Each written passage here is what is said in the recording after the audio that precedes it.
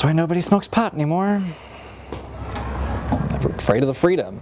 They're afraid they're gonna smoke some pot, get high, think a thought or two, realize what bullshit their life is, and freak out!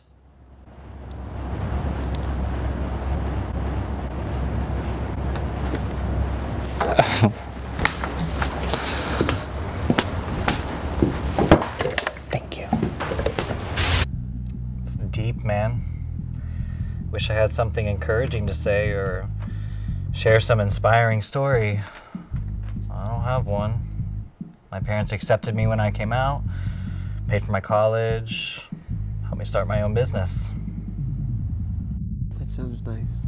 Fuck yeah, it was. I think if I was in your shoes, I'd probably kill myself. Well, am I on? It's me, Gertrude. I come to this park every day because I'm looking for one thing, my pot. I don't know what's going on. Dude, most boys are face down, ass up when they know I want to fuck them. Don't put up such a fight.